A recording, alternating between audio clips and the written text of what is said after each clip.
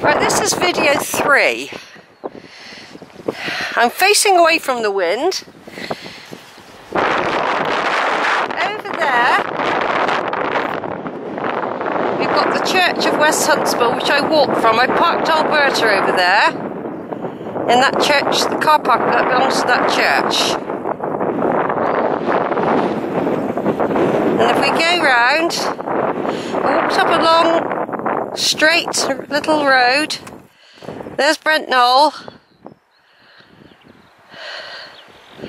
I came across the sluice gate of the River Brew, I think. It might be the River Brew. I get mixed up with all those rivers. I can see Steep Home, not Steep Home, I can see Green Down, or is that Steep Home? Yes, actually I can see Steep Home. There's Steep Home, look. There's the barracks and the museum there on the side of the hill. I went there in 2012 on a bumpy ride.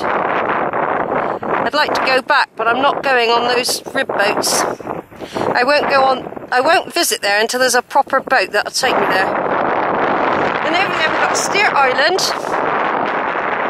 And there's a hide there where I've been to that hide. I cycled over that way. Back in 2012, I cycled there and I climbed inside that hide.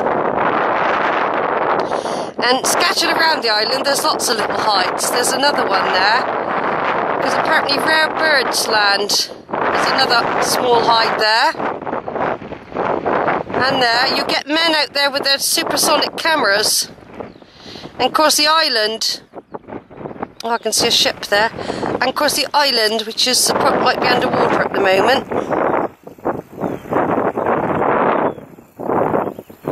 And then, yeah, I've cycled, it's good cycling weather. There's Hinckley Point again. Straight in front of me, look. If it went up now, I'd be vaporised. And I've been in there. I've been in that building. I've been right over the reactor cores in the gallery. I've been in there. When I was training to be a nurse, we went out there to see the medical facilities, and the one thing they said to us when it comes to the crunch, every person's for themselves, they said, if it was going to go. Yeah, I've been in there. There ain't much I haven't seen in Somerset, people. There's my beautiful Quantock Hills over there. And of course the River Parrett is weaving all the way around. Look how beautiful the vastness is. Look. The vastness. It's beautiful, isn't it? It's just windy, everyone. But I thought I cannot not come out and do a bit of a video.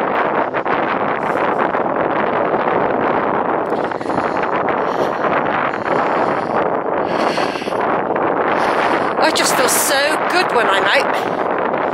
I feel really good at the moment. I can breathe. It's beautiful. Look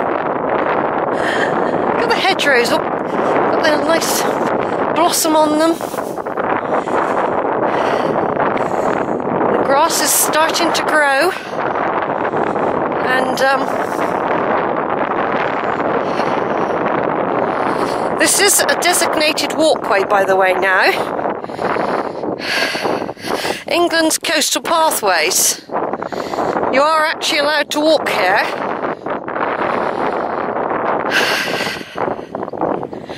I don't know, I think they do put the cows here. There's a cow bucket there, yeah. They don't like putting them out when it's still too muddy though. I thought it was going to be muddy and I've put my wellies on, I don't really need them. But it could be muddy further up for all I know, see? You've got to go prepared. It's probably very boggy walking across that bit. Look at that though, everyone. Just checking it's working. Look at that. It's beautiful, isn't it? This is my beautiful Somerset, everyone. Got the Atlantic Ocean over there, the Bristol Channel. Weston's right over there. I can just see the hill fort from here, actually. Where I live at the base of the hill fort. Let me see if I can get in this. There's Weston's hill fort there. With the woods on top where I was in yesterday. And I live that end of the hill fort near the town.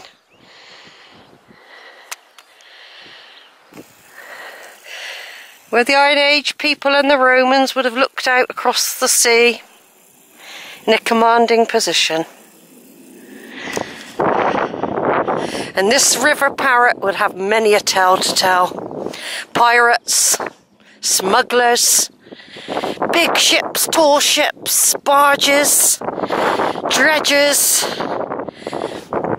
Much history, this River Parrett.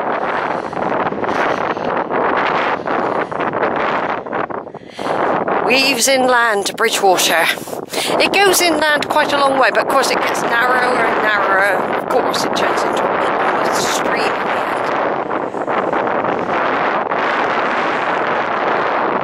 It's a long walk. This is, you think, oh, you could have walked straight across. You can, but there's lots and lots of ditches. Who knows how deep they are as well. There's Brent Knoll there. The Mendip Hills I go to a lot.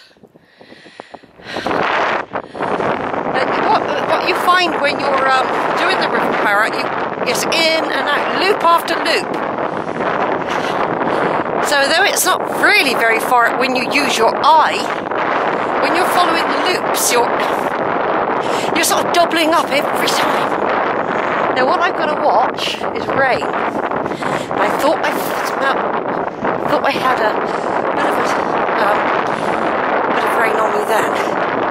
They said it would be short bursts. Of course, a short burst is enough to drown you, isn't it?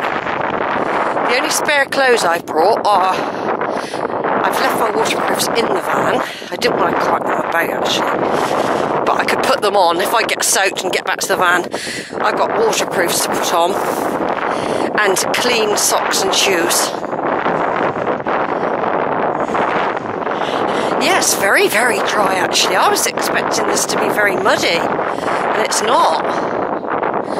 So I'm wearing my wellies. Cool, you can smell. It's like silage. I got a feeling there's a sewage works somewhere. It could be Bridgewater, and the wind's blowing this way, so I'm getting a dose of it. Right, over and out for now, everyone.